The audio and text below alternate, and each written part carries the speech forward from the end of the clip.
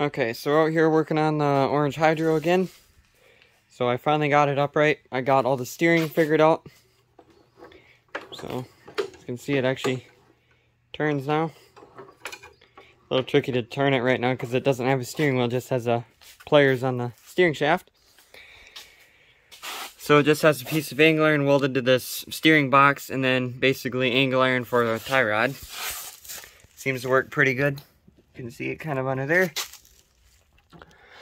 Forward and reverse is hooked up to the actual hydro lever. So all the way forward and then all the way reversed. It doesn't have a whole lot of movement, but definitely usable. So I'm gonna get a bunch of things here done and I will come back when I get some more progress. So I made a little bit of progress to it. I got the seat springs just kind of sitting on there with the bolts in. Dash is painted and installed. Steering wheel is actually on. The steering shaft was sticking up a ways. I cut it off and then welded the steering wheel on, just some little tack welds to hold it on. Fenders are on. Hubs are on, and for some reason these hubs were made from the rims that were on that axle right there. And for some reason they were a little bit too long, so too far this way. So a little bit of it had to get cut for it to actually fit, which was a little weird. So if I would have known that, I would have just used that axle instead of this one, but oh well. That's about it. I guess the floorboards are on. More deck hangers are installed and working, or that is unseized, it moves. You can see the more deck hanger down there is on. So yeah, I'm gonna get a few more things here done. And okay, so a ton of progress has been made since the last time I had the camera on. I don't even remember what I just did. It's been a few days. And the video's already on the server and too hard to get to rewatch at the moment. So anyway, got the engine in. Steering is all hooked up and working. It's a little loose, but I guess it's kind of whatever. Seats on, rear tires are on. All the rims are painted. Hubs are on in the back, so bolts are just kind of through the hubs like that. Got the back of the seat painted white. Hydro release is set to run. The throttle right now, I'm still trying to figure that out because turns out these throttle things that I have, or throttle brackets and cables, are backwards. So right now it's idling, and then right there it'd be full. So it's kind of dumb. So I still got that to figure out. Of course, I got some of the decals put on. Made the decals myself, just like I always do. I added that on the top instead of the amp gauge because the amp gauge is there, and this engine doesn't have a charging system or anything, so I have an amp gauge. More deck hangers are installed.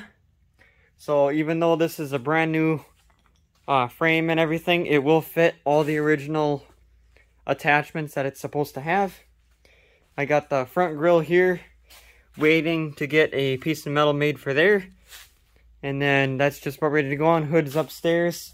I got the rest of my decals that I also custom made right here. So those will go on once the hood's on. And then this will be basically done.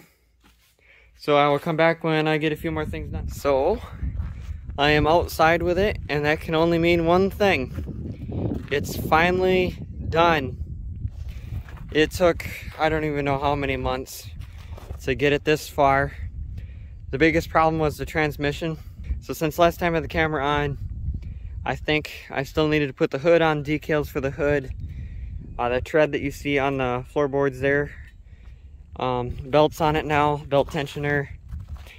It has just an unpainted kind of ugly clutch. I'm like whatever after a certain point. Spent so much time on here that I'm just kind of like whatever. So doesn't really do a whole lot because hydro, you don't really need a clutch. The hydro release, so from the factory it's supposed to have a little thing right there that pulls up, but since nothing here is factory, what you do is you pull this up. I can't do it one-handed, but you pull this up and you can see right at the bottom, right on the end of my finger, there's another hole. You move this cotter pin from the top to that hole, and then that'll allow you to push it around. It's a little interesting to get to the reservoir area there for the hydraulic fluid for the transmission, but it's possible. You just gotta take the seat off or pull the cap off and stick something down in there. Throttle's backwards, which kind of sucks, but I guess it's whatever. So that's idle and then that's full, but I guess it's whatever. I made custom decal for the dash. So that one's all, actually these side decals I custom made also. So I looked at pictures of them that other people had, and I basically copied everything from the original ones to this one here and kind of did the best I could. This one here, so model number is right and there's just no serial number because there is no serial number on this because it's brand new and it's not an original to what it is. So no headlights in the front. I'm like, why bother, because this engine doesn't have a charging system or anything anyway, so I just put the blanked out covers in there that I made with just the hydro-trac sticker that likes to peel off on there. After I did everything, I realized I put Sears hydro-trac right there, and it was kind of dumb because it says Sears here and a hydro-trac there also, so when you're sitting on here you see it twice. It's kind of a whoopsie, but whatever. Another thing I did is there's this washer I always put around the off and on switch just to keep it from pulling through the dash. I should have had the off a little bit more towards that way because the one F is cut off a little bit, but I guess whatever. So I'm gonna just start it up, go forward and back a little bit on it just to show you guys that it does actually run.